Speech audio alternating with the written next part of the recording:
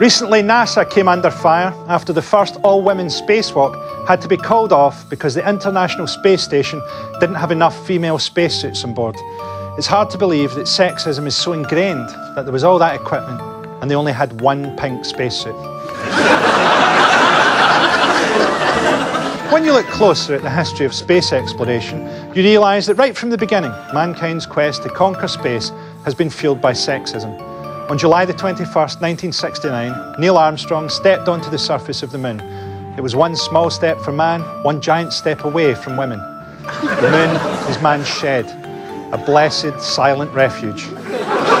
Women are wondering why NASA didn't pack enough spacesuits for them, because they don't want you up there. Take a fucking hint.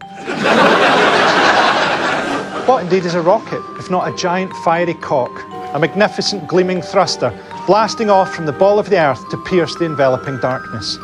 Mankind fashioned himself a godlike penis to penetrate space. No one has ever left the Earth's atmosphere in a vagina. That's just a scientific fact.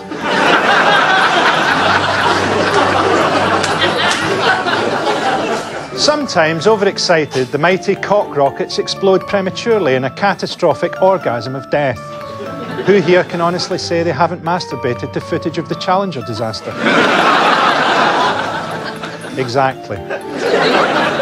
Men need to think about whether they should go into space or colonise anywhere else because we're not psychologically well enough to take ourselves into a new relationship with anything. Look at the men who want to go into space. Richard Branson wants to go to Mars. Admittedly, not as badly as I want him to go to Mars. You have to wonder what he's done that he wants to leave Earth.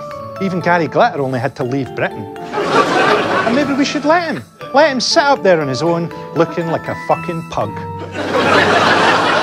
But for the rest of us men, maybe we need to do some work on ourselves till we decide if we've got anything worth sharing. Good night.